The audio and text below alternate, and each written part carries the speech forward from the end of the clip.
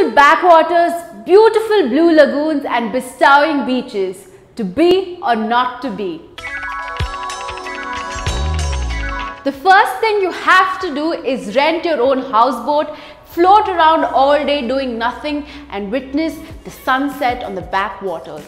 Apart from the aesthetics, the houseboats go back in time where they were used as vessels for trade.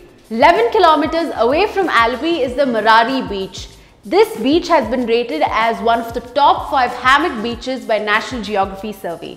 The Alleppey beach is famous for its magnificent sunset. There's also a 150-year-old pier which adds to its charm. Various festivals like the Alleppey Beach Festival and the Sand Art Festival take place here. It may get a little crowded, but do not miss the lighthouse. From here you can get a bird's eye view of the coastline. Also, you can rent a kayak or a canoe and explore the backwaters all by yourself.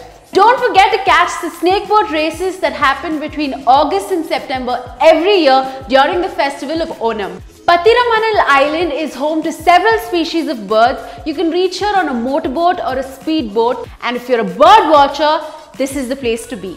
You can follow my backpacking journeys on the Trail app in the link mentioned below and subscribe to my channel. I will wait here until you do.